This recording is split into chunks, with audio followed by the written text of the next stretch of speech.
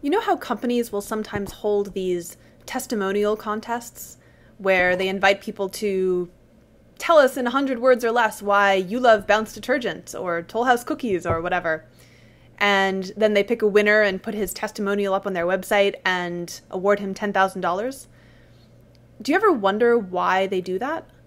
It seems like kind of an expensive way to purchase a testimonial for their website.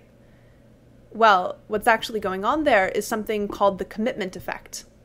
So when you commit yourself to an idea or a position, whether that's by writing it down or saying it, or especially by writing or saying it publicly, you're making that idea or position feel a little bit more like part of your self-image, and you're more likely to support it in the future. So when you write that paragraph, I like Bounce detergent because it makes my clothes fluffy soft. Even if you're only writing that because you want a shot at winning the $10,000, it still, statistically speaking, makes you more likely to support or prefer Bounce detergent in the future. So that's actually a really good deal, spending $10,000 to make thousands of people more pro-Bounce detergent. So what's the upshot of the commitment effect for you? Well, one upshot is that it means you need to be kind of careful about positions that you defend to other people on a regular basis.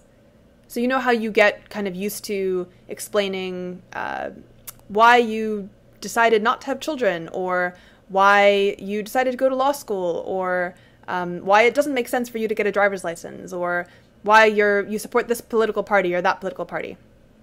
And you sort of have your set things that you say about your position whenever the issue comes up. And you don't even really need to think about it anymore. You can just sort of rattle off your argument.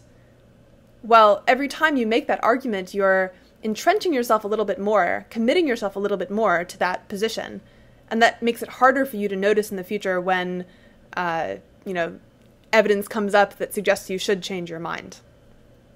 So I think it's worthwhile to just revisit those kinds of issues every now and then, see them with fresh eyes as if you hadn't made up your mind about them yet, and ask yourself, well, okay, should I have children? Or should I be in a law career? Or, should I support this political party instead of that one?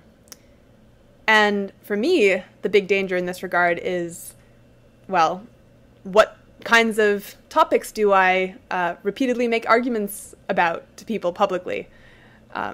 Rationality is important and cool and useful. And I believe those arguments. But I'm also aware that making them repeatedly, publicly, commits me a little bit more to them. And I want to be able to change my mind if evidence comes up at some point that should make me change my mind, or at least make me a little less confident in what I think. So I try to make a habit of revisiting these questions, just asking myself, okay, do I think rationality is important or useful or valuable? What are some arguments against? Just so that I'm a little bit less committed to that position and able to change my mind if it's warranted.